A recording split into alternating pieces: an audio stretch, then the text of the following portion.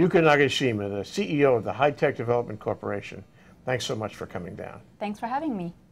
So let's catch up. You know, I mean, the last time you and I were together in a forum like this, it was on the radio. Remember, several years ago? Absolutely. It was a long time ago. And boy, what an experience you've had over the past few years with the High-Tech Development Corporation. But I want to start off with your events. You've got a couple of events you're involved in right now, yes, and they will help everybody understand where you are these days. Right. So one of the reasons that High-Tech Development Corporation is trying to diversify Hawaii's economy, I mean, I think the reason is very clear right now. Tourism alone isn't going to carry our economy, and so we're trying to do all we can to help our companies locally. Of course, the state does not have enough funding, so then the strategy will be to leverage the federal funding and the federal programs. So one of the ways we do that is through a program called the Small Business Innovation Research Program. The SBIR program for short is a federal program that state of Hawaii has a matching program for. So we do assistance in a couple of ways. This is a grant program from the federal government that we will help, HTDC will help the local companies vet their applications to make sure their applications are well written and that they will have good chances of winning. Another way to help is, that the state is helping, is that we will fund the companies who won the Phase 1 award of SBIR to help them get to the Phase 2 award, which is much larger in money amounts. So this thing about consulting with somebody who's building an application, something relatively new. This is going to help the young entrepreneur. The entrepreneur hasn't been through the process before. Give them a greater likelihood of success. Right, and this federal program is very important because there are 11 agencies of the federal government all asking for help from small businesses to solve their problems. And so this is a great way for Hawaii tech companies and innovation companies, not just tech actually. There are some farming companies who won the award from USDA, for example. That's Department of Agriculture of the US government. And they've been able to make great strides to their companies and their business. And the great thing about this program is that the intellectual property remains with the company. So they can commercialize the product after they have been able to, provide the concept to the government. So what we are doing is through this Hawaii SBIR conference that's coming up in November, mid-November, we are inviting all the federal managers responsible for the SBIR program in different federal agencies and talking to the tech companies directly. So, Hawaii tech companies have a hard time getting to the mainland, and we all don't have money all the time, and it's a long travel. So for us to be able to get all these federal government folks all in one place at the same time, it's a priceless experience, and we're only charging a reasonable amount. We're not really making money at it at all. We're actually losing money by putting this conference, but I know this is great economic development that we're doing. So the dates are, it's statewide. So on Oahu, it's November 16th. And of course, the information is on our website at www.htdc.org. So we encourage any companies who have not applied before, have not considered federal grants, especially the SBIR grant, to take a look on the website, see if that's something that you want to get into. Again, reasonable registration. And this also, the entrance to this conference also includes one-day workshop, a training day on Friday, again on Oahu, and that's hopefully ThinkTech could capture that as well. And that would include not only how better to manage your intellectual property, but also how to manage the contract once you win it, because that's one expertise that you can't usually just go to the university and learn about. So that's a job training that we all need to do, and it's pretty specialized training that you can't get elsewhere, and it's included in the price of the registration. So, of course, we'll help you. We'll be there. Okay. Great. I want to talk about SBIR in general for a minute, to sort of put it in perspective. So if I apply for and successfully obtain an SBIR grant, how much money am I going to get, and what can I do with it? Sure. So there's a couple of phases. Phase 1 is when you get the amount of money for about $100,000. It depends on the award, it depends on the agency that's offering it. So that's not enough to really do much, but it's enough to get you started to flesh out a concept. And nobody usually pays you money to flesh out a concept. But this is where you can't really ask for venture capital, you can't really ask for angels. Banks surely are not going to lend you money for that. So that's where the role of government is, sort of bridging that gap. Well, it's very important in Hawaii, and I would like to take a moment to segue off that to talk about entrepreneurship, how the Manoa Innovation Center and HTDC cultivate that and sort of nurture it, and how the SBIR program plays into it. Sure. So before I forget, the Phase 2 award is for people who win the Phase 1 award who have demonstrated great effectiveness and looks like they could show some prototypes, are allowed to go on to Phase 2 program, which is $750,000 or more, again, depending on different agencies. So that's a substantial money. That's where real economic development can start to take place, where you can hire your expert, start getting relationships with the university professors as an expert, hiring students, hiring people, buying equipment to get things done. So those are very important things that would contribute to the Hawaii's tech infrastructure. I'm glad you mentioned that. That's the big money. That is the big money, and it's very competitive. Again, you know, it's vetted by the federal government. So, you know, but it's worth a try because, again, that $750,000, that's a lot of money. And of course, that's not the end all. The difference between SBIR and a lot of other federal programs is that they really want you to commercialize.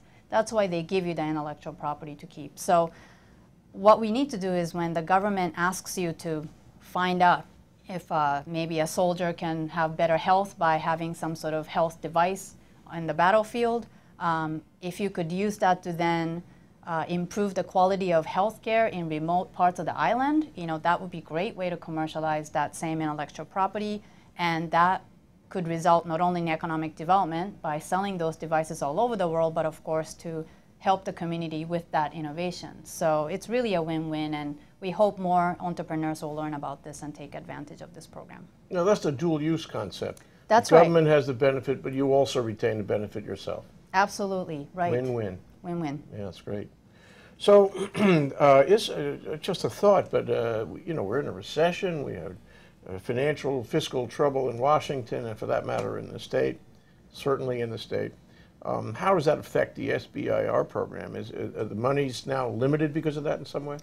Actually, SBIR funding is mandated to be 2.5%, I believe, of that particular federal agency's budget. So it's something that's mandated by Congress, and so obviously the percentage, the actual amount would change if that particular agency has declined in its budget, but at least that percentage is reserved. And so, so that's good.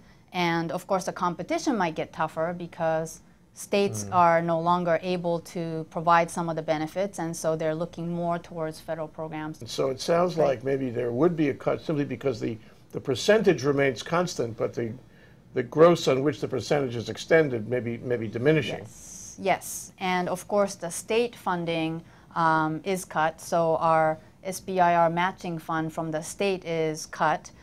We do our best to keep that amount, though. So HTDC has cut other expenses to preserve that as much as possible because we believe that that is direct investment to the companies, and that's so important. And I realize that the government needs to right-size itself in this time, but at the same time, cutting and cutting doesn't get us to the future. To get out of our hole, we have to invest. So yeah, we I want to believe explore that with you. Yeah, we believe that this is part of the investment.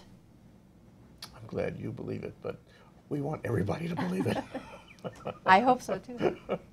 So can we go back to the notion of what does this sort of program do? You know, in some cases, it may not be enough to cover the whole project. You know, in some cases, it's relatively token or nominal. But what do you hope to achieve in terms of the reaction of the entrepreneur? What are we building here? Aside from companies, we're building people. So what's the process of building the entrepreneur?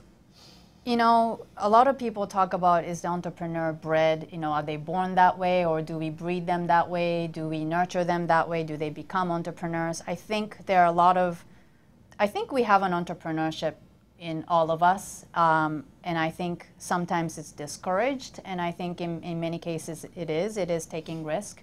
In other parts, I think it's, for some people, it's not as big as all the other passions that they might have. So of course we can't change people for who they are, but HTDC and others, our sister agencies and the partners that we work with in economic development, we look for people who are wanting to explore their entrepreneurship and, you know, get out of their way, number one, you know, help them remove some of the obstacles, whether it's red tape from the government, permitting, whatnot, to providing them with the tools that's harder to come by in Hawaii just because we're a little bit remote. And despite the technology, and I think technology can help a lot, but despite that, sometimes it's just a human relationship that we need to build with entrepreneurs and business community, venture capitalists, and just a culture to be exposed to from Silicon Valley or the life sciences corridor back east. So we need to really have that kind of information not only brought back to Hawaii, but I want to encourage the Hawaii entrepreneurs to get out there. I think our community has been very sort of sedentary. I think we tend to be a very warm but passive culture where we're very used to hosting other people. Welcome, you know, we're this tourist industry. We're very used to doing that, but we rarely in these days venture out to just figure out what's out there. And I think it's important for us to keep, you know, being curious what's out there, despite the fact that we love this paradise state.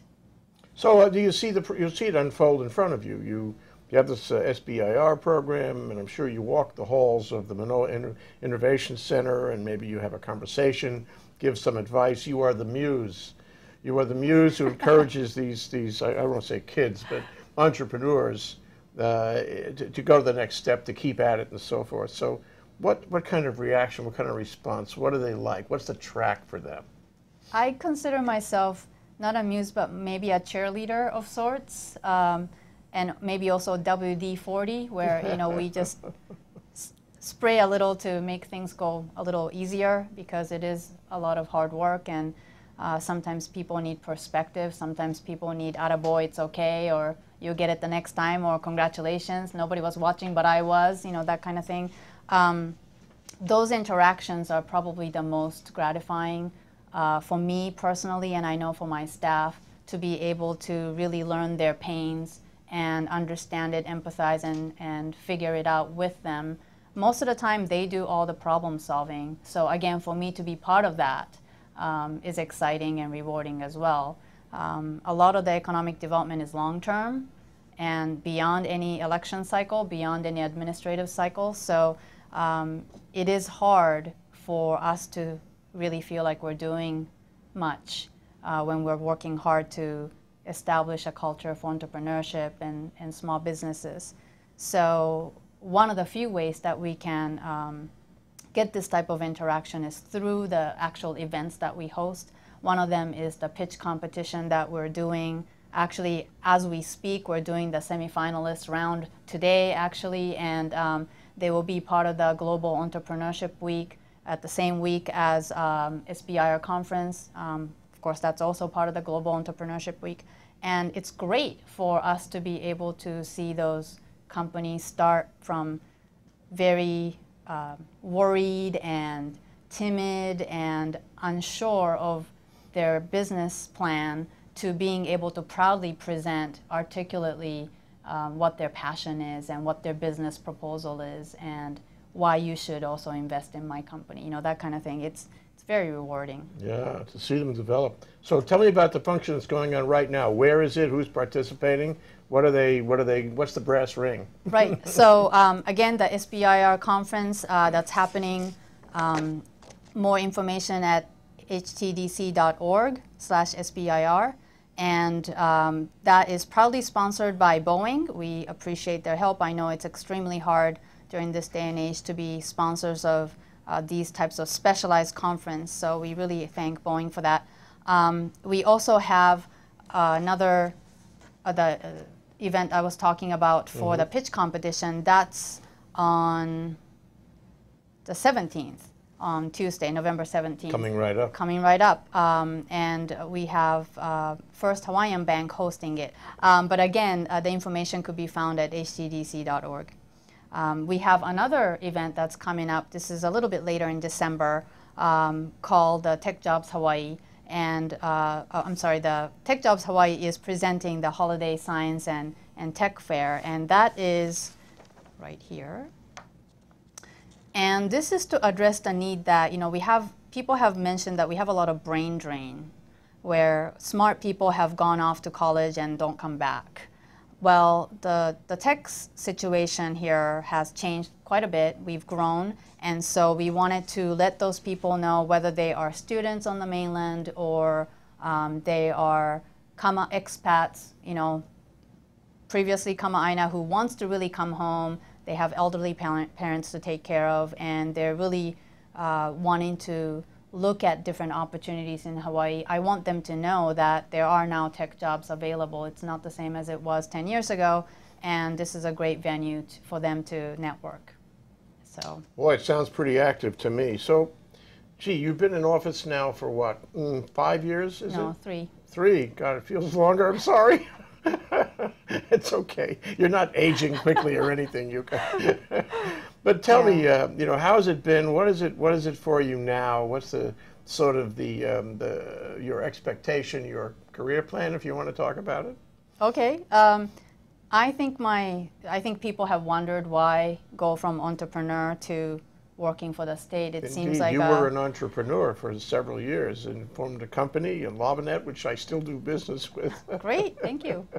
So, I sold my interest in that, and I wanted to do something of a bigger scope. And I think this job has allowed me to see, not just worry about my own company, my own entity, but what does it make sense for the whole community? And I think that's a really privileged position. I don't think too many people, except for you, have the time to really think about it, and that's your job. So I appreciate that very much. And on the other hand, I think my friends have wondered if I could stomach the amount of bureaucracy and whatnot. And I think the entrepreneurship attitude came in handy there, where you see opportunities, not obstacles, and you just want to learn the rules so that you can win at the game. And those are things that you learn as entrepreneurs. And sure, it sounds ridiculous for me to file 3 pieces of paper just to do this one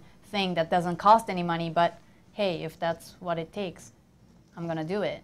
And so I hope that, that would carry me through in getting some of the things accomplished that I still want to do. It's to me, what I hear in all of that is that if you are an entrepreneur, you learn focus. And if you get into government after being an entrepreneur, you need to have the training of being able to focus. Right. Because it's probably a little more difficult to keep that focus when you're in the government than when you're in private industry. Yeah, I think so. I think focus and priorities. That's very important. And there's so many problems that we need to fix that I feel my sort of scientific background has helped me how to frame the problems, not just let's start solving problems because there's too many. We have to first figure out what solutions are we after for what reasons, and not just start picking up some good idea that somebody mentioned and start working on that, because really is that solving the original problem you wanted to solve in the first place. So I think that's an important part that we tend to miss when there's so many problems out there. Great challenge for you, and I think you've met it well. Of course, it remains to be seen what's going to happen in the next administration. Yes. Because here you are, in the government, and you'll go beyond the change in administration. But do you have any expectations? Do you have any thoughts going forward about how things will be when there's a new governor in town? There's been a lot of talk about who's going to be governor, who's going to be lieutenant governor, if that's going to be good for tech, bad for tech, good for innovation sectors, whatnot. I tend to stay away from that debate because to me that's not my choice. I'm going to play the cards I get dealt. And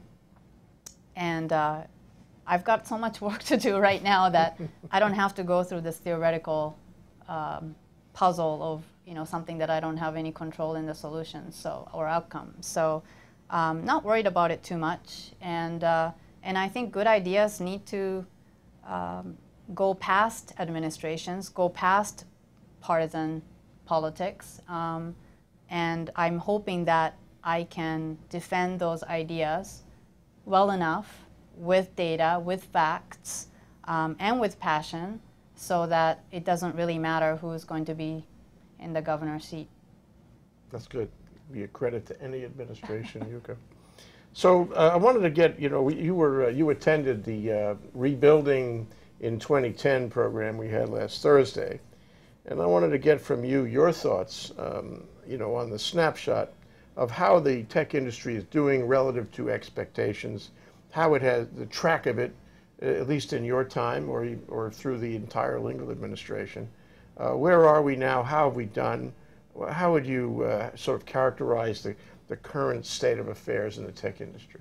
I was very pleased with what I heard overall in that Rebuild 2010 conference, and the reason for that is that there was a lot of self-reflection which did not occur as a group before. And I think that self-reflection consisted of us understanding that perhaps we didn't do a good job ourselves with PR, and that we need to change that. I think tech cannot be a separate entity or a group or a concept. That tourism very much needs technology to figure out the solution to renewable energy, so that the jet fuel cost is going to be controlled, so that we will continue to have airplanes flying to Hawaii. I think it is very much a union issue, because again, those projects that require constructions for infrastructure improvement in technologies, that's going to involve the union workers. And it's going to involve the education system, because we need to have all these educated workforce, educated students to contribute to the workforce. So it isn't just tech companies. And I think we were, again, I don't think nobody ever meant to do it, but the end result was that we came across very sort of short-sighted and self-absorbed, when really technology embraces a lot of the solutions that Hawaii needs. So I think that's what I got out of the conference, that we need to be more forward-looking, more encompassing, and more integrated with the community. And I hope we can do that in the next session. Yeah, I agree with you. So, but going forward, there is a vacuum created by the decline and ultimately the demise of 221. And right now that vacuum is unfilled. I mean, there's really no initiative that has popped up yet. Maybe it will, but not yet. And what do you see going into the next session on this? I mean, everybody agrees that capital, that's why the SBR program, capital formation, the notion of startups who need investment capital is so important. And right now, we don't have a program. So how important is it in the next session? What do you think will happen?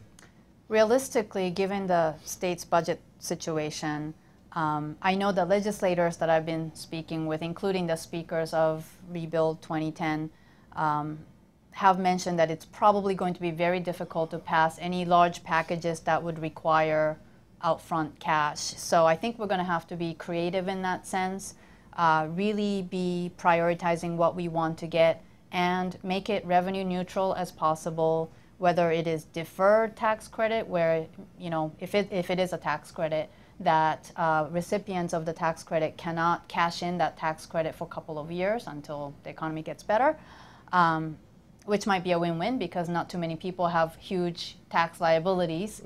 These days. Right, so that might work. So that's one way to creatively address the issue. And I think we are ahead of last year in that we know we've sort of, at least most of us have embraced this reality. Whether we like it or not, this is what happened. And so thanks to the leadership of Senator Fukunaga and Representative Ward and Representative McKelvey and others, we have already convened 3 times, I believe, with the state capitol, at the state capitol, discussing what specific solutions we can bring forward that involve the industry people. So not just the lobbyists, not just industry representatives from trade associations, and not just the venture capital community, but the actual companies who are producing, innovative ideas. And they need to get involved, and they have. And I know how difficult it is for them to give up their time.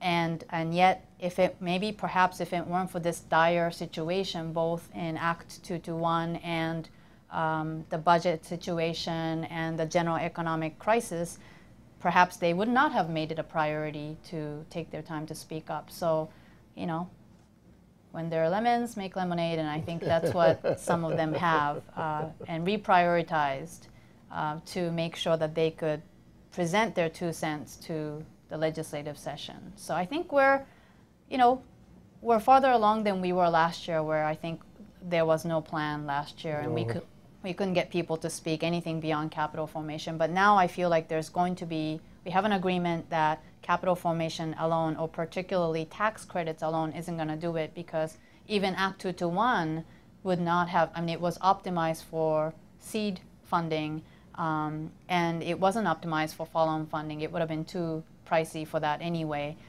So we're going to have to figure out how can we provide seed funding, follow-on funding for these companies. So those are, questions that we get to ask now because Act 221 existed.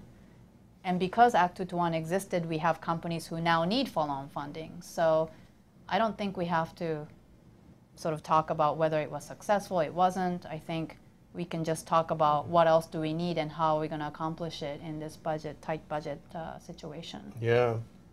Well, it's interesting that, are you satisfied with, the development of the industry relative to what it might have been, say, after 221 was first adopted, was what, 2000 or 2001 in there somewhere? Could we have done, retrospectively, could we have done better? Could we have a more robust, capital-intensive, more successful industry today? I think hindsight is 2020. Yeah. I think this is exactly the opportunity we have to learn from that. Like, would we have done anything different? Had we known that this is going to happen? One of the things that's regrettable, of course, is that whether people liked it or not, if they committed to 10 years, they needed to commit to 10 years. Of course, we didn't foresee this budget crisis, which affected the support of it too, but I don't think it was just that. I think before, Act 221 was greatly criticized, and that's why it was amended as Act 215. So even then, I think that sent a message to say perhaps the lawmakers are not supportive of this after all. So I think that did shake the confidence of potential investors, of tech people. But of course, the strong tech companies are going to continue no matter what. It just made them harder. Maybe some opportunities got lost. One thing that nobody is openly speaking about yet is sort of the relationship, how important a role universities and higher education in general plays in economic development. So I hope that doesn't get lost just because we're too busy thinking about capital formation, because technology transfer is extremely important. You will not see any tech communities now which were able to flourish without a substantial amount of investment and knowledge capital within the university systems. Look at North Carolina, look at Georgia, look at Silicon Valley, name any area, Boston, any area that has now become a tech mecca. They all have great universities and university systems. So we need to work on that and integrate them into the industry. It's interesting that when we all started thinking about this in the 90s, some people said, and continue to say, that government and tech, separation of tech and state, we used to say, that we don't need government to build a tech industry. But the reality, and I'm sure you agree, and our experience these days leads us otherwise, because the plain fact is that it's complicated. Technology is complicated. You have to know a lot. You have to be right up there at the cusp. You need to do research. Research costs money. Development costs money. So without investment capital, without a nod from the government, without some government incentivization, you can't do it. And people don't yet get that, but I think after a while they will. Right, and I think that incentivization comes in different formats, right? So in California, when did they have some funding? Yes, they did. But was it through specifically tax credit? No, but they did have some sort of investment mechanism from the state. They did fund their educational system greatly. They did spend money restructuring their tech transfer type programs. So those are all great things that they've done. Again, so it's not necessarily just one. I mean, we can't rely on one initiative, tax initiative, legislative initiative, that's going to help the whole spectrum of the tech needs. As you said, tech requires a lot of different aspects, and I think it is a government role. I mean, we expect government to build roads. That's basic infrastructure. For technology, the basic road is making sure that we all have broadband access now. You know, so to me, maybe it doesn't look like a road, but it is equivalent to a road. You know, do we have buildings that are well wired? Do we have buildings that would have wet lab space for scientists to do experiments? Or do they, I mean, if they have to build their own building, the chances are they're not gonna do it. So those are all infrastructure, basic government role that's been identified before for other industries. So airports for tourism, for commerce, that's government's role. So I don't really see the difference between government support for tech versus tourism versus agriculture versus anything else. You know, I'll share with you what I plan to write about in my next column, because I'd like to talk to you about it. And that is, there was an article recently in the newspaper about First Wind and the wind project in Oahu, which will be a first because they've had difficulties, the Hawaiian Electric has had difficulties in getting permits and the like to do wind in Oahu. But First Wind is a very sophisticated organization out of Newton, Massachusetts, and they're going to do some wind here. And they can buy windmills from a place in California and put them here, and they can find the investment capital, and they know how to get permits from the necessary government agencies. They know how to mollify those who might oppose these projects, and they're going to do it. At the end of the day, they're going to be billing Hawaiian Electric for a lot of money for that alternative energy, and that money is going to go to the mainland. Okay, and it just strikes me that if we had some capital here for some entrepreneurs here, they could buy the windmills, they could get the permits, they could deal with those who might oppose, and they could do the project, and then those checks will go to a local address. Yes. Why don't we do that? With the tax revenues coming to the state. Right, Exactly. Absolutely. Yeah, that's, I mean, we're already giving away, what is it now, $7 billion Yes. To the oil industry, which is not, most of it is foreign, so we're not even contribute to the American economy. Yes. So, yeah, so if there's anything we can do, that ought to be the first thing we do so that we at least capture the intellectual property and the tax revenues within the state to fix the schools that we desperately need to do. There's a huge role for HTDC going forward, I think, and maybe, you know, the whole energy thing together with the people in DBAD who do energy, you know, can be sort of folded into this notion of incentivizing investment capital, incentivizing entrepreneurs to feel confident, you know, no inferiority complex, to That's do gonna be large tough. projects and Yes. all that, you know. Yes, I think we all need to play a part in that. I think when I was interviewed for the HTDC job, I was asked by one of the committee members, what is wrong with Hawaii? And I thought about it and I said, you know, my answer would be that we have a self-esteem issue. And I think it's true. Now having been in this job, there's plenty of great entrepreneurs here. There's plenty of ideas and companies that are just as good as the ones I know that are funded in the Silicon Valley. So what are we waiting for? We just need to do it. So sometimes incentivizing And I would challenge the members of the legislature and the members of the community to think what it means for us to incentivize certain action, because sometimes it's not a little carrot stick that you hold out, say, here, come and get it, you get this thing extra. Incentivizing could sometimes mean, we'll just pave the road for you so you won't get all dusty when you go on it. You know, or I will remove this big rock in front of you so you don't have to bulldozer it, and it's not so hard and it doesn't take too long. So I think that's also important. Not only do we provide the capital, but we have to make it easy for people to do business here. We are still known as difficult to deal with. I think we have... Well, after Super Ferry, that'll take a while to work on. Right, so we have these examples, and so the external community would tell us we're hard to deal with, and that does something to our self-esteem. And we think, oh, if this is the kind of community we live in, surely nothing that comes out of this community can be as good as what's from the mainland, and that's absolutely not true. There's plenty of people who get hired by mainland contractors, main contractors, as subcontractors to work on extremely important and high-profile projects. We just don't hear about it, and I think that's one of the things that we could do different from PR standpoint, that we could work together, get those success stories out, and believe it.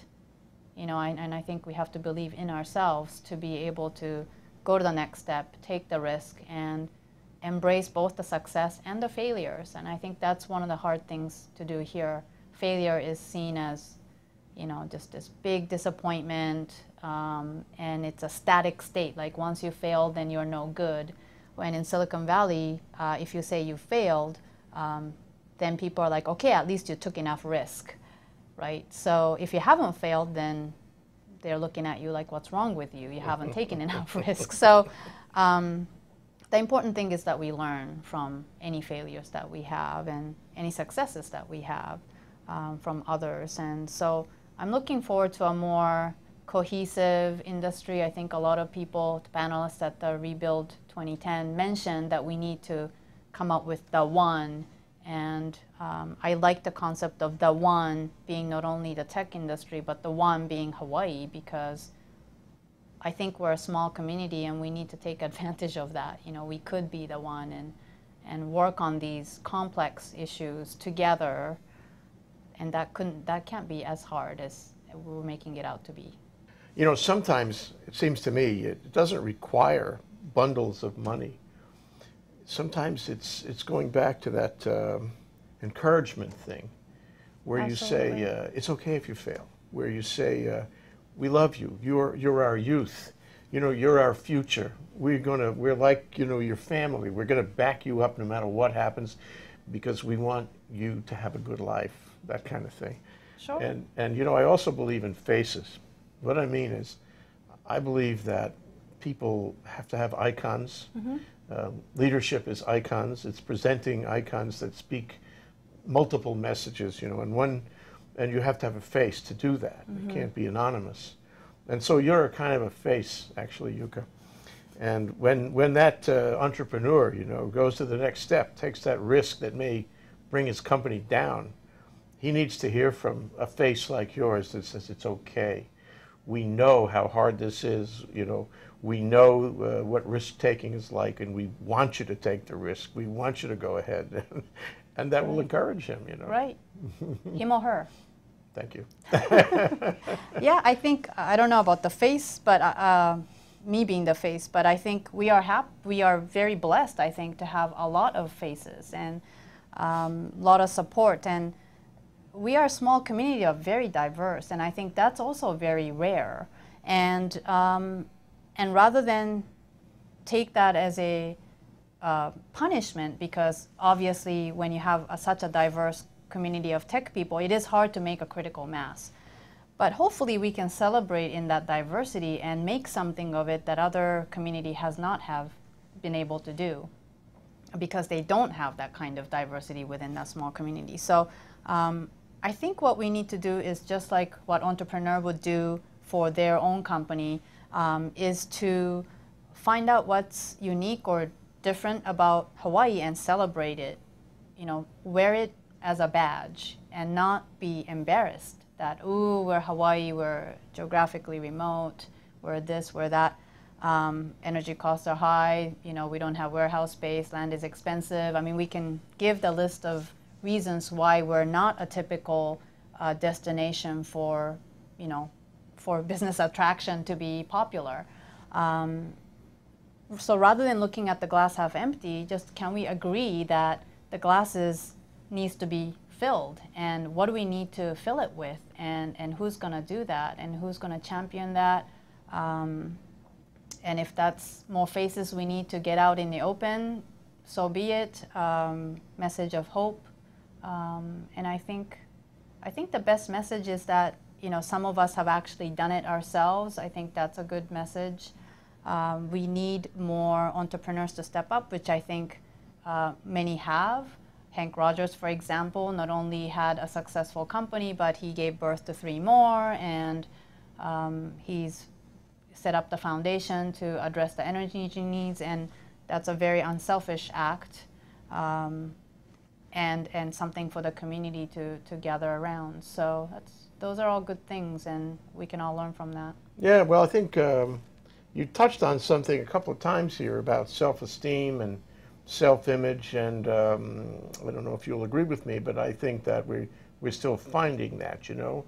We've had a little trouble finding it. I mean, not just in the last administration, but over time, maybe even since Sure. Statehood, we've had trouble finding exactly what we want to do when we grow up.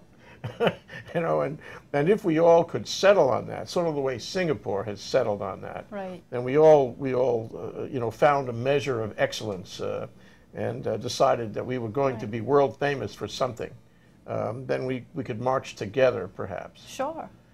I would say, you know, I was watching some of the documentary footage for the statehood, and I realized that that was probably one time where we were very organized as a community, and there was an external sort of a threat. It wasn't terrorism, it wasn't whatever, but the fact that we were just a territory, that posed all kinds of sort of second-class citizen labels, and we were not part of this economic development from the federal assistance, and you know, the unions or whomever got together to organize ourselves, put key people in key positions, and we got it done. And maybe we still had low self-esteem back then, I don't know, but we were able to manage to get it done. So maybe it's not so important that we have to get over this low self-image. Maybe we should just accept it, that this is who we are, but that doesn't mean we have to be paralyzed. And again, this is the perfect storm, right? So Right now. government has to right size, we have to have the right priorities. Businesses too, this is survival of the fittest. Okay, so let's get to it. Let's, you know, buckle down and get some work done. And this is the time where we have to invest, because the Googles of tomorrow, the seeds will be planted today.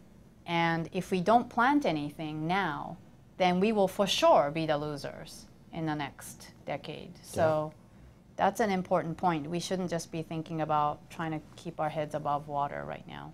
Well, as I recall, Linda Lingle was talking about being impatient for progress. You know, we should not be patient to wait. We can't wait now. And that's where I want to talk about at a point where you and I apparently disagree.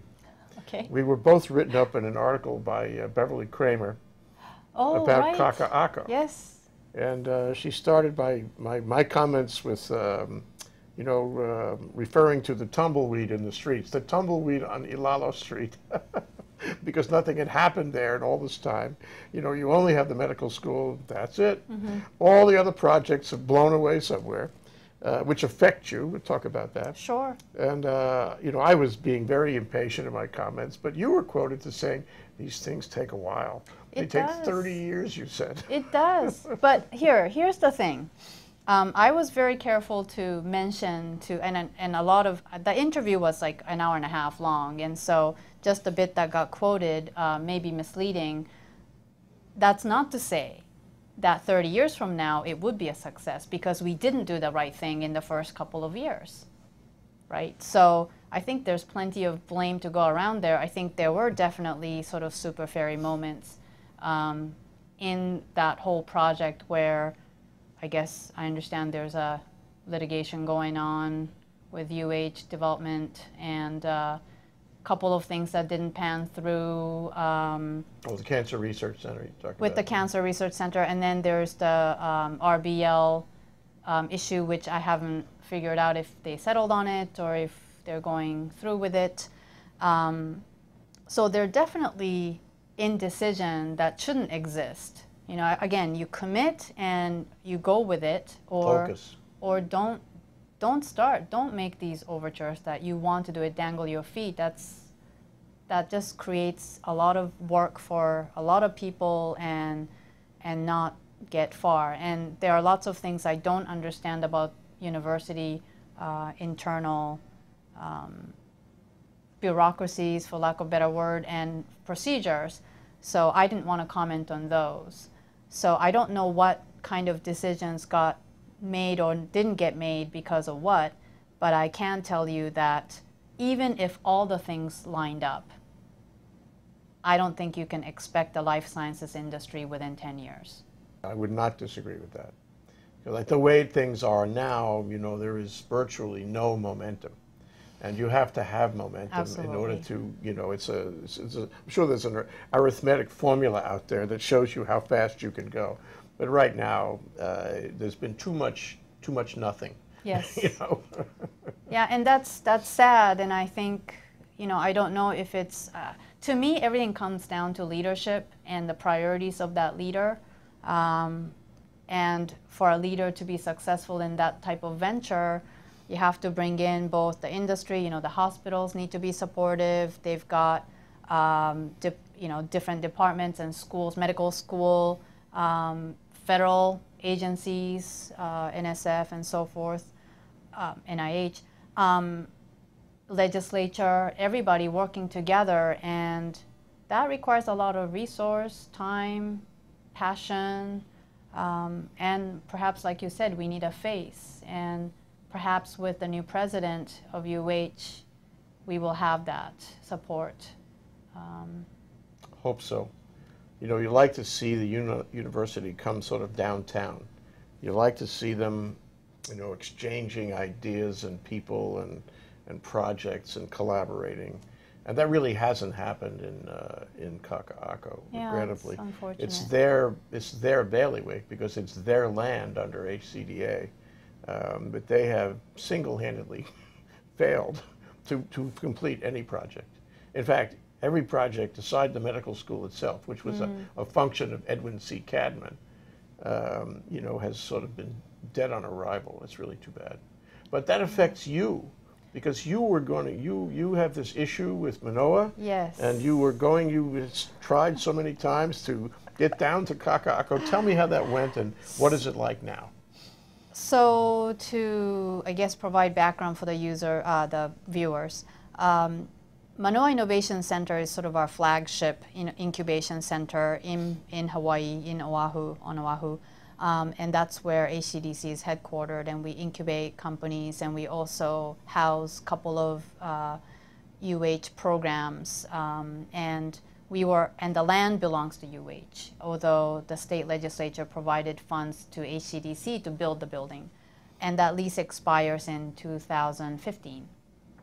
So that's right around the corner when you think about how long it takes for state legislature to be able to allocate land and provide funds for new buildings. And we have been urging the University of Hawaii to extend that lease to HTDC because our work is not done there. And clearly, if they have external pressures to do more economic development, more reach to the industry, and for tech transfer to continue to emphasize not just on IP creation, but on commercializing that intellectual property, then surely HTDC has a role at Manoa Innovation Center. So we've been asking the legislature to support it. Last legislative session, we were able to pass Senate concurring resolution that stated that the legislature urges the University of Hawaii to extend that lease. And of course, at that hearing, Good. University of Hawaii objected to that resolution. Truly sorry to hear that.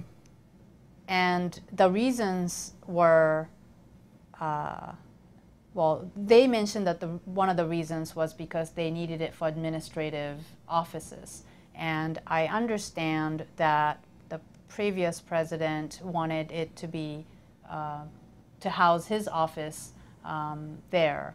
So I thought that was maybe not the best alignment, not the best use for the facility, because the tax laws have changed since the Manoa Innovation Center was established. So to avoid some technical details, I'll just summarize by saying that if we were to build a facility for commercial use, because that is what it is for incubation centers, I have to have commercial tenants coming in. For us to be able to do that, the tax law have changed where it is prohibitive and more expensive for us to do so. So it's cheaper for us to keep that building and have University of Hawaii build a new building elsewhere for administrative or lab or whatever purposes. But if it's for educational purposes, they can build the building cheaper than we can. So why not work out the economics? I'm just being very pragmatic. Oh, sure. So we will have Plan A and Plan B. Plan A is hopefully we can stay. Plan B is to have an alternative location, and we will move as soon as a proper location is provided and that we can move in. Now, of course, the incubation center could be expanded, so we could continue to help out in Manoa Innovation Center to not only have commercialization going, but have those professors be able to create companies based on their discoveries and produce, contribute to the economy that way and assist in that process. So we could do that and have a separate incubation center for the rest of the community. So we'll see. There was something in the paper only this morning about how a building or two at Manoa campus had been declared unusable. And then they had to move, the offices out of those buildings and put them somewhere else outside the campus. It seems to me that this all could be resolved. I mean, that issue plus the Manoa Innovation Center issue could be resolved if the university went on an appropriate building plan or a plan where buildings were not being condemned right at home, right in Manoa campus. So they wouldn't need or believe they need your space or other space outside the campus. Right. So there seems to be a need for proper inventorying. For example, there are a lot of departments that have downsized, and yet their square footage is not. And all you see is that it looks occupied because there's lots of journals stacked and lab equipment stacked or whatnot. But I think we're all in this together.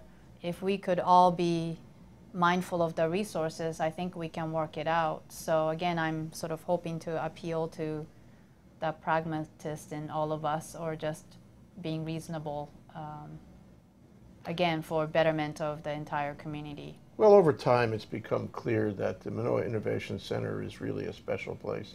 It's an icon. It's a lot of very successful companies have grown up, were born there and grew up there and then went out to do phenomenal things. And so it has a history of success, and it becomes very important, I think, in the state technology picture. And I don't think you could give it up without a tremendous loss. And right now, you don't have an option. It's right. That place or no place. That's right. Yeah, and that's a good point. I think, and maybe the viewers are not aware, but tech companies grow at very different rates and have very different needs than non-tech companies. So entrepreneurs start off with, and they want to start off with the smallest square footage possible. And many of the commercial spaces don't have that kind of small rooms, and they don't have flexible leasing. So you sign up for a 3-year lease, a 5-year lease, and you're locked into that space. If you need to switch buildings because that space is no longer acceptable to you, then you have to figure out what to do, whether you can sublease it or take a loss on that space. I mean, it's something that an entrepreneur doesn't have the time for. So for us, it's not just a below market or good rate rent, it's also the flexible lease terms and being able to be with other entrepreneurs. So when they go out to lunch, they bump into each other and they exchange a few ideas. And like you said, if they were all having the same problems, we have sort of comrades to share war stories and figure out what you did, and oh, okay, I'm going to look into that, or thanks for that referral. And those are when, you know, good ideas come by and problems get solved. And I would hate to, and it's hard to monetize that kind of, you know, not to sound like some credit card commercial, but it's priceless. And I like to be able to preserve that for the entrepreneurs here in the community.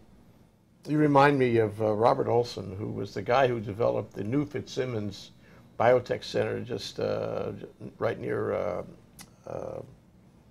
Denver. And it was a phenomenal job he did. So I asked him one day on the radio show, if you will, what was the secret? What brought these companies and researchers, world-class researchers, to do their research in his facility? And he said it was very simple. It was breakfast. And that means they got together, and he created an environment where they could get together and had breakfast. And the breakfast, of course, was they would talk to each other, and they would expose their work, and they would find out about the other guy's work. And over time, this became very important to them, because research is the most important thing in their lives, is the research. So that's why, I mean, I totally agree with you. That's why Manoa Innovation Center is a critical mass kind of facility, and we can't lose it, and we have to make it the critical mass facility it should be. So question is, you made some reference to the fact that it could be bigger, and that maybe you need more space. And at one time there was more space. Here there was a place downtown for health science research. Went out of business. At Kapiolani, Hawaii Pacific Health something. It was down in Amfac years ago, and they tried to make it work, didn't work. And so it's always a question as to whether we could do that again, whether we should do that, and whether you should do that again. I think the reason, while I don't know the specifics of this case, I can let you know that incubation centers are extremely tough to run, because again, unlike a commercial real estate agent that could just sign up a company and have them paying for 6 years at a time or whatever, it's not like that, where they're constantly changing the needs. We're constantly shuffling people from one suite to another. That's a lot of overhead, and you don't make money at it. So I've heard of lots of incubation centers run commercially go out of business, specifically because it's just too much work for the amount of money that they get. Also, you're looking at more risky companies in terms of financial credit. We're also looking at small potatoes, lots of small potatoes, rather than one big entity who could take a lot of square footage and just be able to send one bill. So there are lots of needs that they have that's harder for any commercial businesses to be able to make money at. So that's again the reason why incubation centers seems like a role for government, because we can take the risk and we can manage it, and we could have the land be, leased free or very low cost to an agency for us to be able to do that, so that just the revenues coming in from the rent could be used for programs and for operations. Yeah, I mean, it's good and bad. I mean, for you to do it, because you, more than a commercial operation, would understand how to do it. You have a lot of experience in that. But on the other hand, for you to raise the money, build the building, get all the people who have to agree, and put the passion in them, about the necessity of the project, that's difficult. I hope you can do it. Well, our agency has done it twice before, so hopefully we'll be able to do that again. So we were able to build Manoa from scratch, Manoa Innovation Center, and we were also the first building to be established in the Manoa Tech Park, so that we could be the anchor tenant for the park itself. And I would say that sort of experiment has succeeded. Now there are 3 other buildings there that are privately held and vibrant. So, I think there is a move to take a look at Oahu having a tech park, and I should hope that any tech park anywhere would have an incubation component to it. Yeah, you know, I was going to ask you about that. I mean, going back to the question of the face and the icon, which somehow rallies people, gives them something to follow. It's leadership of a sort. If we had a brick and mortar commercial tech park out there, such as the, what was it, the Mililani Tech Park years ago. That wasn't really a tech park, by the way. It Not- was an industrial park. Industrial park with, Yeah. and I think they were marketing it, you know, Yes. as tech, but you're right. But if we had that, such as in China, you know, how many fabulous tech parks there are. And they build them on spec. You can see through the buildings. There's nobody home for years, and all of a Right. sudden, bang, it's full up. And they're going great guns, and that's how you build a tech industry. You have confidence in people. So what is the prospect of having a tech park here? I mean, a real tech park. Well, we're all looking at it, the stakeholders, and I think we all realize that, you know, we could have these tech companies all, you know, going at different, coming in different warehouse districts, or co-locating with financial district people, like having offices in Bishop Street, or they could feel like they have their own part of the city, where that could be sort of the tech mecca of Honolulu or of Oahu, and that's believing in tech. You know, that's a boost to the self-confidence if there was one. Exactly. And so, and then again, the synergy and all of that. So we are looking at that, and it's not just for looks or morale. I think there's a definite need. You know, people who have, say, people who are doing algae or some sort of biofuel type work, a normal Bishop Street building isn't going to want a tenant who's going to be running around with beakers full of some slick material inside, which may spill. Green, and much less. that's right, and you know, and a biohazard possibly. And so, what are they going to do? They don't have a place to go right now. So again, this is sort of like having a road. It's government's role. Like, let's see if we can build something. So that will be our next step, is to make sure that there's enough infrastructure to capture the creativity of these companies, and make sure that if they don't want to, they don't have to go to the mainland. Should we give up on Kaka'ako? You know, you were going to be housed there. You were going to have a good part of the KS building that we're going to build. And I'm not sure the status of that right now, whether you still have expectations, but I can see the tumbleweed on Ilalo Street. And I wonder if you do have expectations, whether you think that's going to be the answer to the problem we're talking about. For our agency, no, it cannot be. And the reason is because unless we are given free rent, we can't make the numbers work. So I think the rent was extremely high for any state agency, but of course, if we have to underwrite any sort of company's liabilities, and for when they vacate and there are 3 months where the space is vacant and we have to pay the rent, well, there's not enough money in the state budget for us to be able to do that. So that's an issue. So if you are going to have an incubator, not just a commercial tech space, but an incubator, then it's going to have to be where the land is pretty much free, or given to you at really low cost. Isn't there a lot of free land in Kalailoa? I think different people are looking at different properties, and I think they have different technical issues associated with it. And I do believe in, at some point, you know, build it, they will come, but then there's also build it, they won't come, because it's not the right space. So you build something on North Shore, are people going to commute an hour to get there? I don't think so. Dual use companies are needing access to Pearl Harbor, or, you know, other defense contractors close to that area. Of course, the executives of high-tech companies, they're living in Kahala, Hawaii Kai. They're not necessarily willing to travel to Mililani, even though their workers may be from Mililani. So there's cultural issues to contend with, and so we got to work out all those little issues and make sure that it's going to be successful.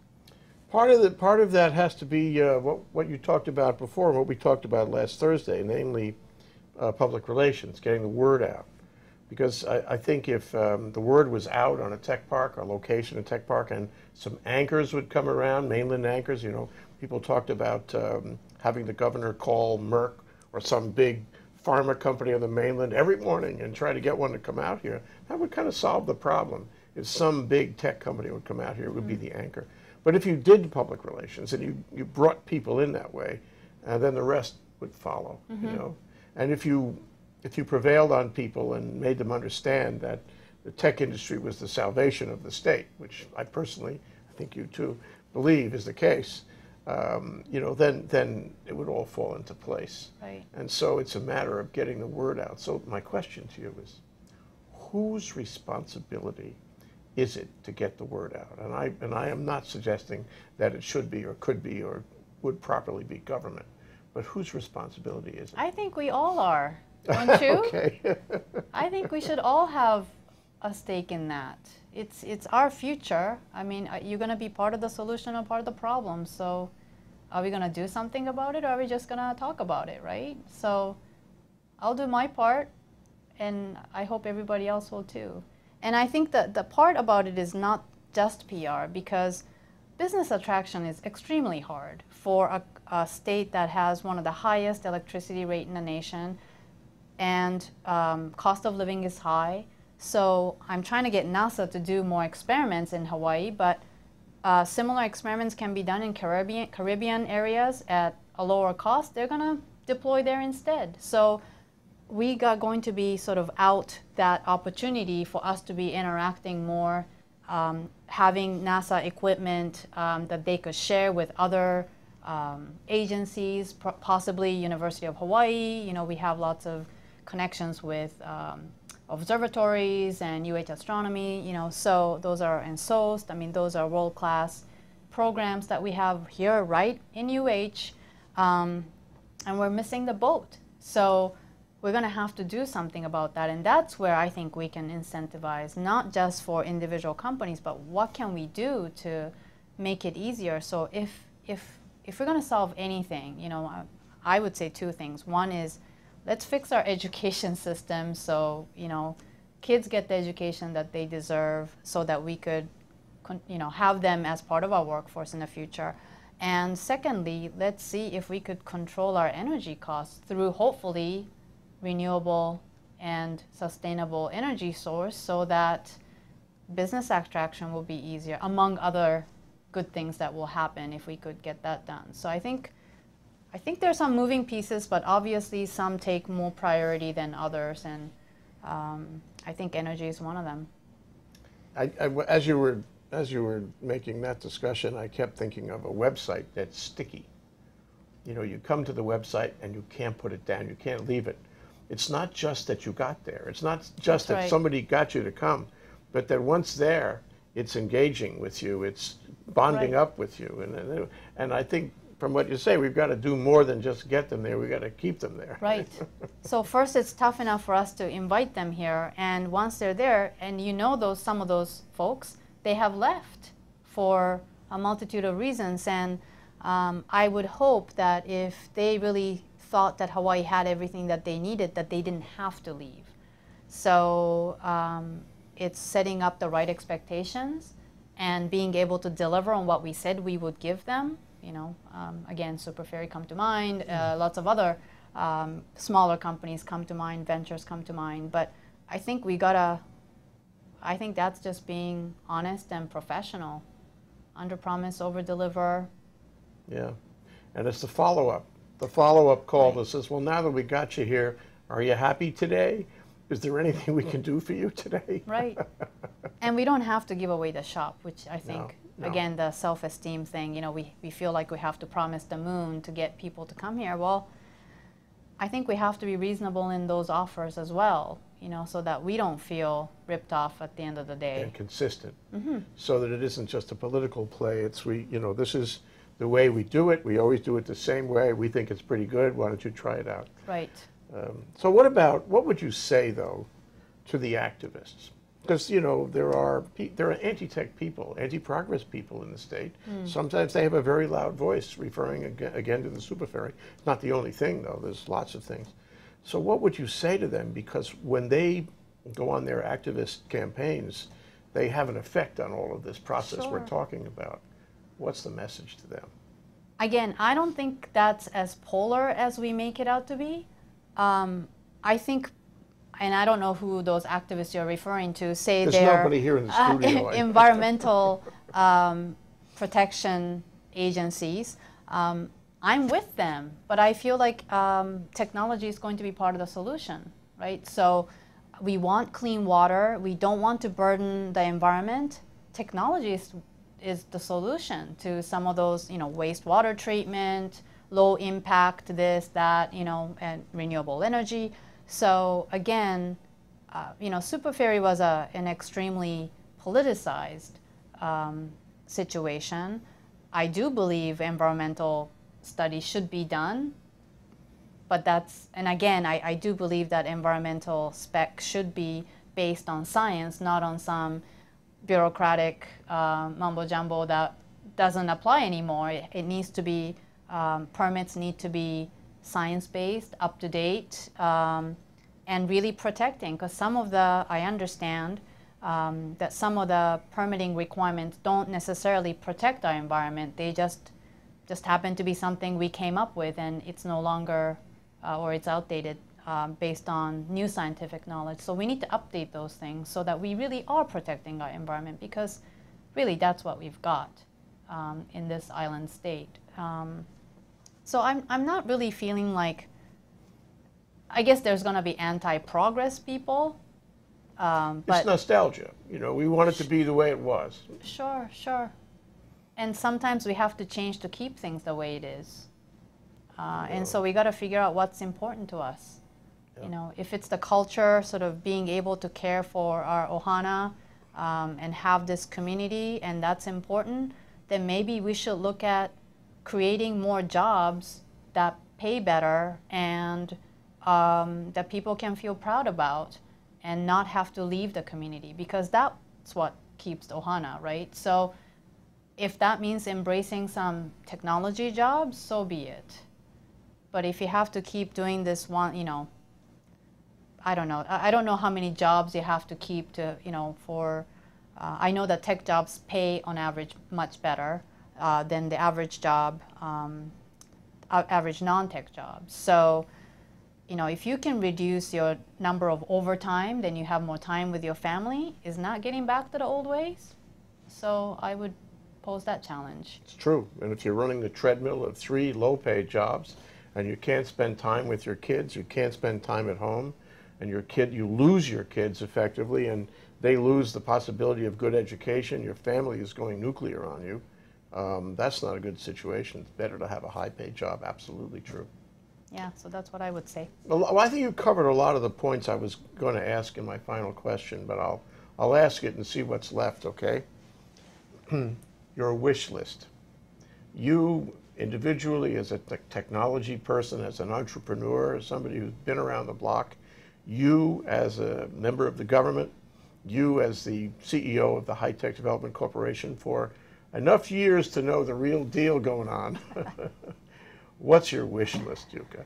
Well, that's a lot of hats that I have to represent. I know education will be top on my list in economic development, but also as a citizen and being part of government.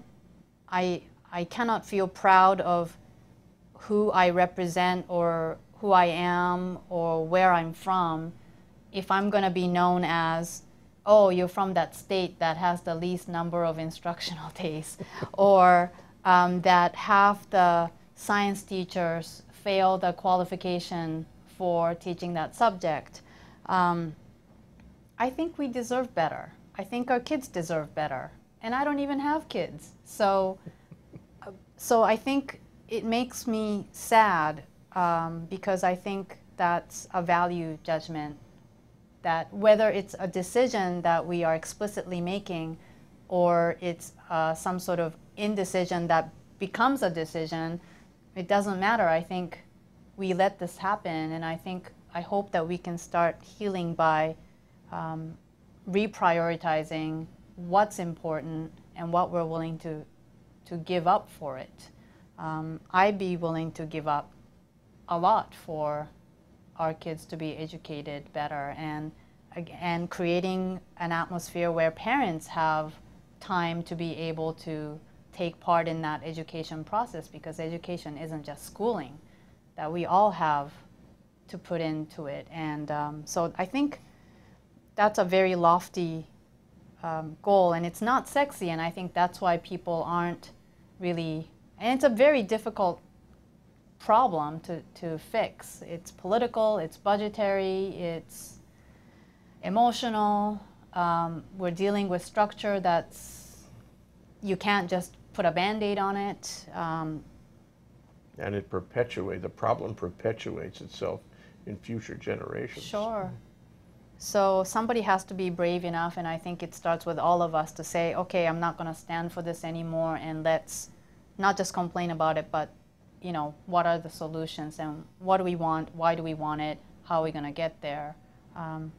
Without education, it doesn't matter what great tech community we create, because it's not going to last, it's not going to be sustainable. So I hope my vocation isn't made obsolete because we don't have enough people to feed into our tech community that we nurture. That'll be my one wish. Just one. Just one. Everything else will follow. I guarantee it. Yeah, that's focus. Yeah. Thank you, Yuka. Thanks, it's great Jay. to talk to you. We're not finished. There's much more. Thanks for having me. Aloha.